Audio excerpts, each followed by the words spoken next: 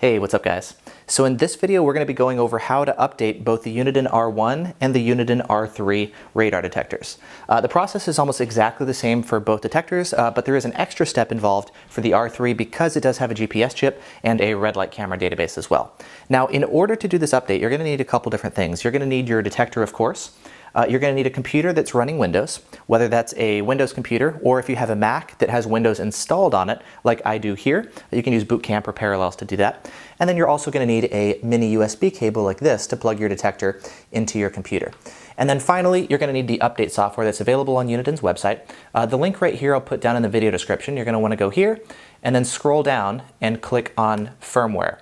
When you do that, you'll notice here's the firmware for both the R1 and the R3. There's a little bit more involved with the R3, again, just because that extra step with the GPS.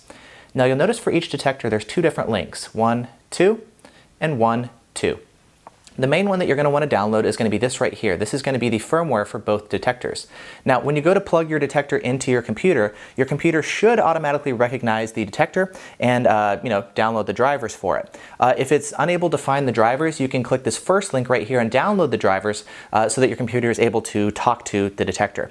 One other thing to keep in mind is sometimes with certain mini USB cables, the computer won't actually see it at all. That's the case if this cable is only meant for charging devices like phones or dash cams or whatever.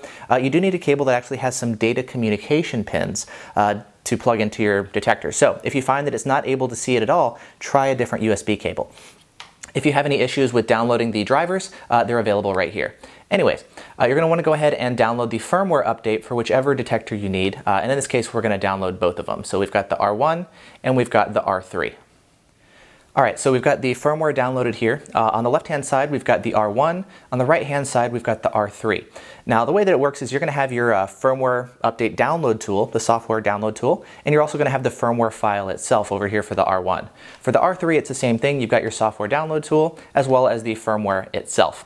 There's also the red light camera database download tool, and then there's the red light camera database file itself. We're going to go ahead and start with the R3 and start with the firmware. So we're going to do this, and you'll notice there's two different files here. If you have a newer computer that's 64-bit, run the 64-bit version. If you're not sure, you can always go on the safe side and run the x86 version.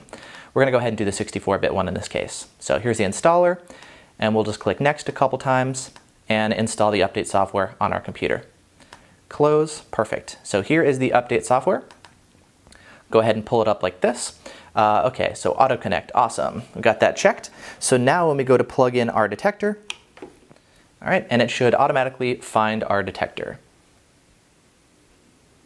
All right, so we've got it pulled up here. It says it's a Uniden R3, and here is our current firmware version. So we've got the UI, which is the main firmware, 1.25. We've got the DSP right here, version 1.91, and then we have the GPS firmware, which is 1.00. Now, I've got it pulled up right now with the R1 firmware because I did this previously.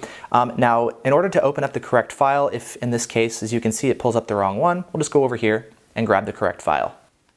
All right, so we're going to pull up the R3 firmware and hit open.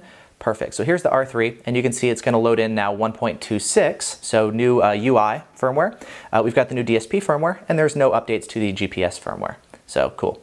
We'll hit start and go ahead and let it download that new firmware into the detector. All right, we'll hit OK, and then we'll hit close.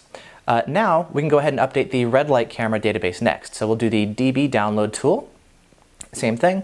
We'll do the x64 version, 64-bit. Go ahead and install this in my case.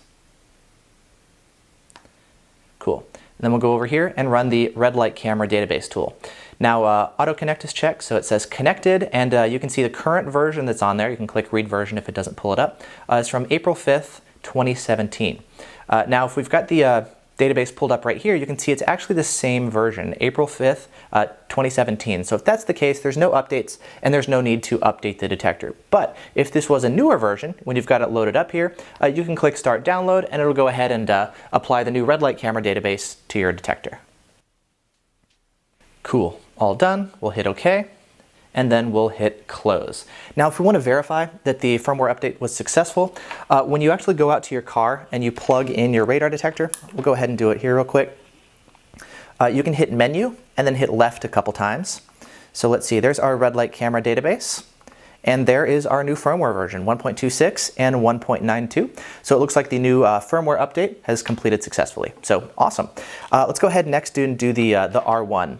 Again, the process is going to be exactly the same. We're just going to repeat it here for the other detector so you guys can see that too. So I've got it plugged in here, and now let's pull up our software update tool.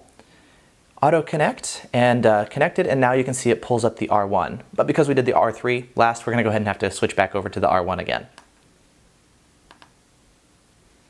Okay, cool. We've got the R1. For you guys not doing two detectors, it should work just fine and pull up the correct one automatically. Anyway, you can see we've got the R1, and here's what we're going to be updating it to. So we're starting here 1.25 and 1.91. There's no GPS chip, so 0. And then we're going to be updating to 1.26 and 1.92. Perfect. So we'll hit start download, and we'll go ahead and let it download this firmware update to our R1. Download completed. We'll hit OK, and then we'll hit close. Perfect. So let's go ahead and just double check now with power cable. Make sure the firmware update was successful. I mean, we know it was, but just nice to double check. So we'll hit menu, and we can go see what we're running now. And there you go, 1.26 and 1.92.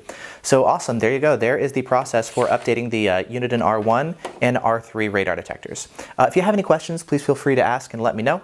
Again, link will be down in the video description to the update software where you can go download now. And other than that, thanks for watching. Hope this has been helpful. Happy updating. I'll see you guys in the next video.